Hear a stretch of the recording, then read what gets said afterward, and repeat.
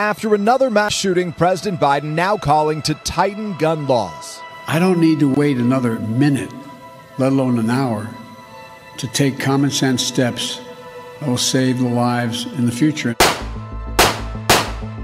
Nullifying unconstitutional federal laws is both legal and it's also the right thing to do. It's clear as day that a lot of the gun laws that are being debated now would totally infringe the Second Amendment. It could be decades before the Supreme Court makes its mind up. It's silly to sit around and wait for something you know is unconstitutional. It's time to stand up and fight back.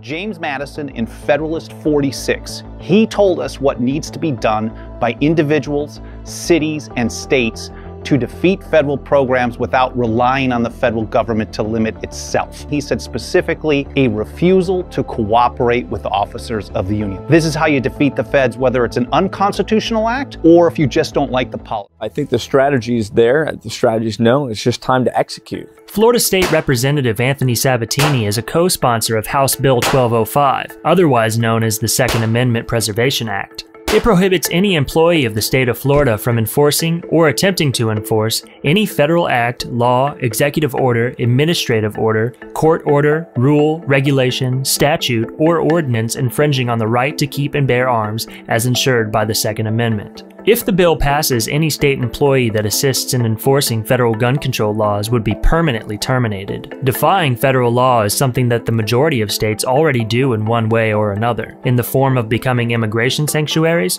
or through the legalization and decriminalization of marijuana and other drugs. Well, in terms of the method, it's identical. What you're doing is basically saying we as a state are not going to do anything to assist in the enforcement of this unconstitutional law. So in that sense, the method's exactly the same. With marijuana, certain drug laws, basically they just stood down and they stopped cooperating. And what you saw with sanctuary cities was the same thing. They stopped reporting to and dealing with ICE, and that's basically what we're doing. Bolden says that the legal case for nullification doesn't depend on the constitutionality of a law that a state wants to nullify.